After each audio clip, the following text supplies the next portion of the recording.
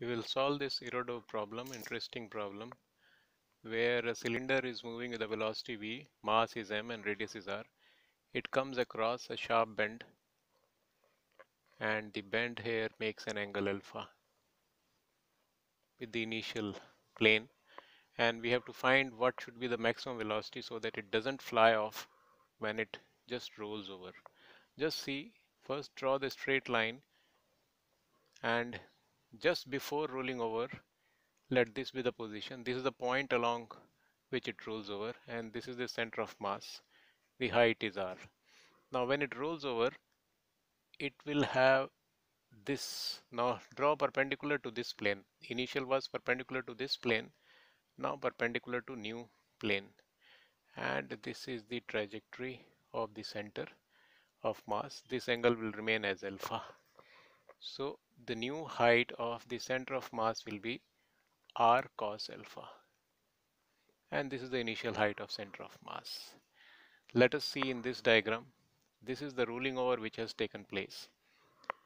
Now this angle is alpha, this angle will be alpha, this is the downward force, the component, and this is the plane along which it is moving after rolling over.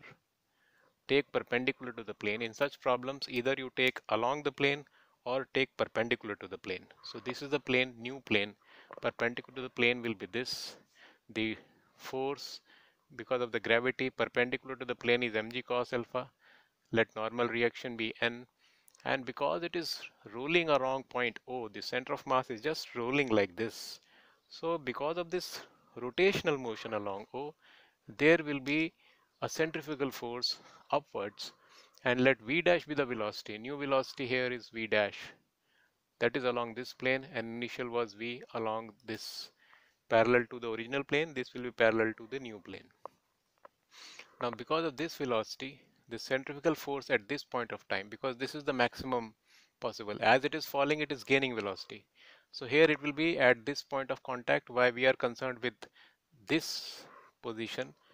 Because it is taking various positions in between. It is just turning over, and this is the position when it becomes perpendicular.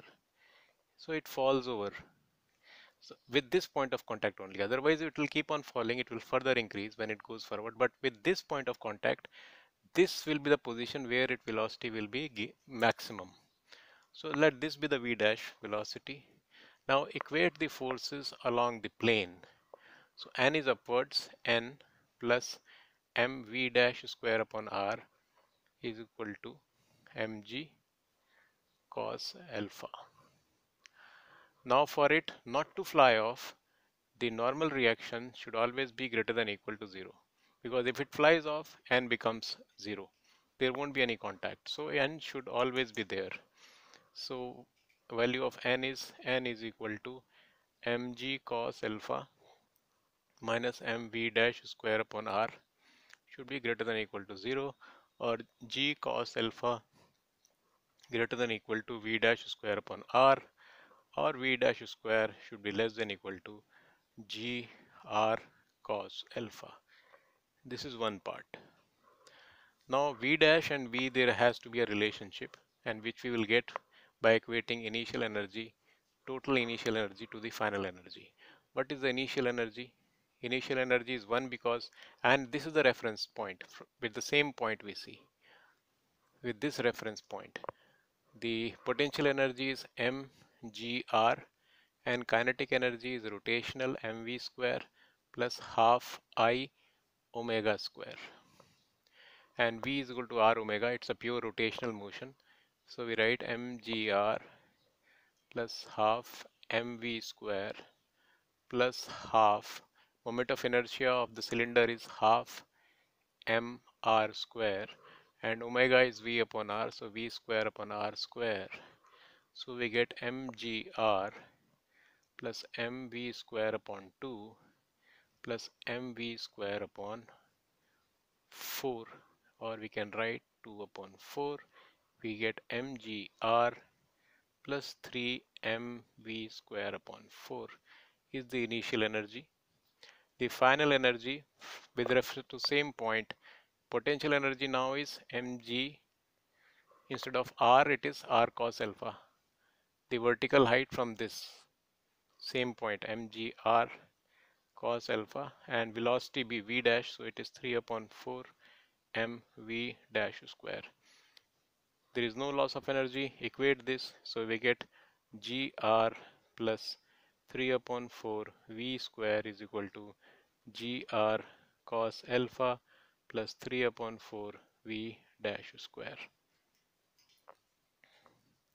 Or we can write v dash square as gr 4 upon 3 plus v square minus gr cos alpha into 4 upon 3 is equal to v dash square. So this v dash square is equal to v square plus gr 4 upon 3 1 minus cos alpha. This is the value of v dash square and it has to be less than equal to gr cos alpha. So now solve it. So v square should be less than equal to gr cos alpha minus 4gr upon 3 1 minus cos alpha. We solve it further. Gr you take common, cos alpha minus 4 upon 3 plus 4 upon 3 cos alpha. Solve it, we get v square should be less than equal to gr 7 upon 3 cos alpha 7 upon 3 cos alpha minus 4 upon 3. So v square is less than equal to gr upon 1 upon 3 times gr into 7 cos alpha minus 4. So v should be less than equal to gr upon 3 7 cos alpha minus 4 under root. So that's the answer.